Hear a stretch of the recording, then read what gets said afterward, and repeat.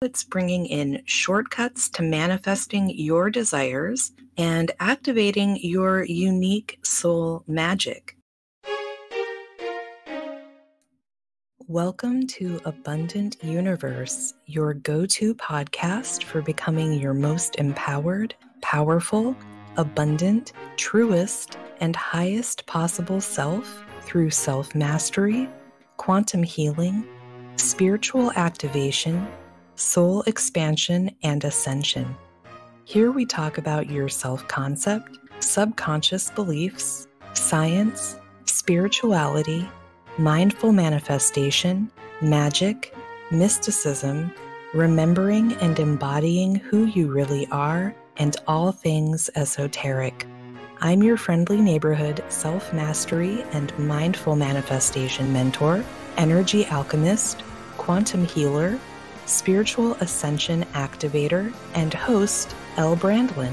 And today we're talking all about the Taurus new moon this Friday, May 19th, 2023. So hang out until the end to learn everything you need to know about how it's bringing in shortcuts to manifesting your desires and activating your unique soul magic. Be sure to subscribe wherever you're listening so you never miss an episode. And if you're on YouTube, please like the video to let the algorithm know it should show it to more people who want this kind of information because you're rad like that. Happy Moon Day, by the way. Without further ado, here we go. This Friday, we have a new moon at 28 degrees and 25 minutes of Taurus at 11:53 a.m. Eastern Time, and it's actually closing out Taurus season instead of kicking it off because of the lunar cycle reversal that occurred due to the two Aries new moons we had in a row. So all new moons will now take place within the last degrees of their zodiac sign until the two Capricorn full moons in a row in 2024 flip it back to the first degrees. This reversal in energy can help you view things from a new perspective. At this time, we'll have the sun and moon conjunct, initiating a new cycle, and they're both sextiling Neptune at 27 degrees of Pisces, which is new territory for Neptune because it has never been at 27 degrees of Pisces in our lifetime. And that makes this a good time to ask yourself, what dreams are you not allowing yourself to have for any reason? The moon is also sextiling Mars at 29 degrees of Cancer. So we've got two watery sextiles with Neptune in Pisces and Mars in Cancer, which admittedly may sound kind of gross. So if you're watching this on YouTube with closed captioning on, I'm not saying watery sex styles, and I'm not talking about sex dolls either, just in case that's what you're seeing on screen, because sometimes it makes that mistake, which totally changes the meaning of what I'm talking about. But anyway, watery sextiles have a creative, flowy energy, and water always finds the shortest path, or the path of least resistance to where it wants to go, much like the universe itself. So this energy can help you find shortcuts to bring in the manifestations you're planting seeds for during this new moon.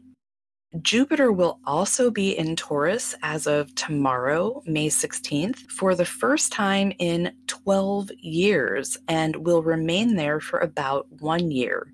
And it will be square to Pluto retrograde, which is still in Aquarius at 0 degrees. Pluto is known for transformation, evolution, and truth.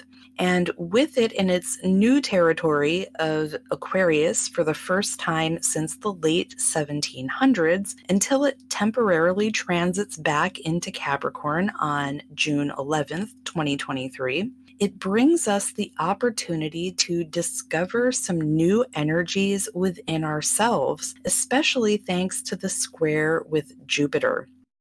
So this is an excellent time to assert yourself in your own confidence of your value, because this Taurus energy is bringing in assistance with reprogramming our self-worth.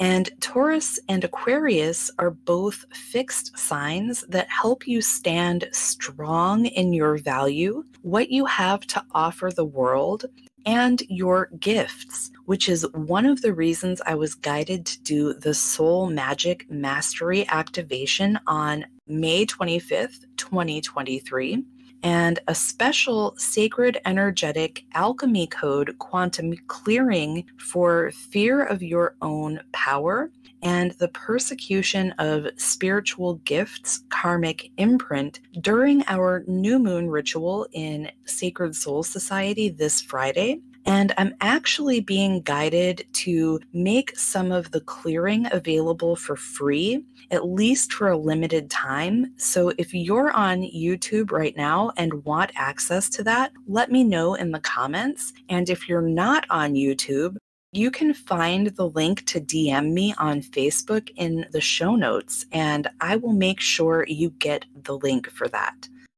We're going to use the stubborn Taurus energy to our advantage to clear what's holding us back from standing in our power, and Gemini energy to consciously activate our ancient knowledge of a skill or gift we already mastered in another lifetime that will benefit our purposes in this one. So if you're interested in that activation, please check out the show notes or description box below for the link to join SSS to get access.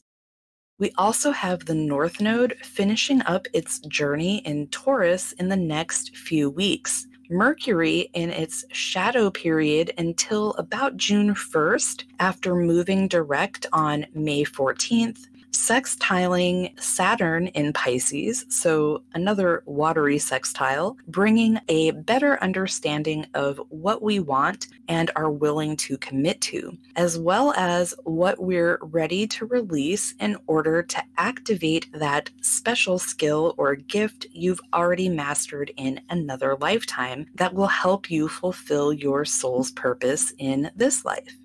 And this is also the energy of building for the long term. So this new moon is a really good time to set long-term financial intentions with the strong Taurus energy, as its ruler, Venus, is associated with money and finances. Intentions related to love and relationships are strongly supported by Venus as well. So just keep that in mind when you're setting intentions. They don't have to be around that, but if you do have some manifestations involving money, love, relationships, this is a great time to plant those seeds. And finally, we also have Uranus at 19 degrees of Taurus. So these collective energies in Taurus can bring attention to what you value and desire moving forward, and a new practical plan for making it happen may be coming together. Taurus energy is about observing and reflecting too. So another thing you may want to consider right now is what makes your life simple and gives you a sense of peace. Also, what do you want to magnetize yourself to at this time? Or what do you want to attract if you prefer that terminology? In Cancer during this time, along with Mars, we also have Venus, who, as I mentioned, rules Taurus and will heavily influence all the planets stationed there, approaching a square to Chiron in Aries, which could feel a bit uncomfy and may even trigger something that needs healing. And she's traveling behind Mars, so that could actually help clear, cleanse, and or process anything Mars is still bringing up for you after all the releasing we did during the intense eclipse corridor we just came through. The Venus energy is also supporting self-compassion and self-love by helping us listen to our needs and trust what feels good or doesn't feel good at this time. So this is a very healing energy. It's also important to note that the outer planets are all in new degree points during this time. So Uranus and Jupiter in Taurus, and Neptune and Saturn in Pisces, which means new energy is coming forward and activating new energy signatures in your birth chart and soul blueprint, which is another reason for the Soul Magic Mastery activation on 5/25. So, like I said before, hit up the show notes or description box if you want in on that, as well as the new moon in Taurus intention setting ritual, plus the special C code clearing during that ritual. And all of the divinely inspired content that's already inside Sacred Soul Society that's designed to help you heal, remember and embody who the fuck you really are, how powerful you are, and what you came here to do. Or claim your spot in any of the one-to-one mentorship programs listed below, because that gives you free access to everything in Sacred Soul Society during our time together. You can also gain free access to the C code clearing of fear of your own power by simply letting me know you want that, and you can find other free resources in the show notes or description box, because you deserve to live in a reality of freedom, fulfillment, purpose, peace, the highest joy, excitement, magic, and abundance in every aspect of your life, because that's what your soul came here to do. And I believe in you, so you should too. Much love.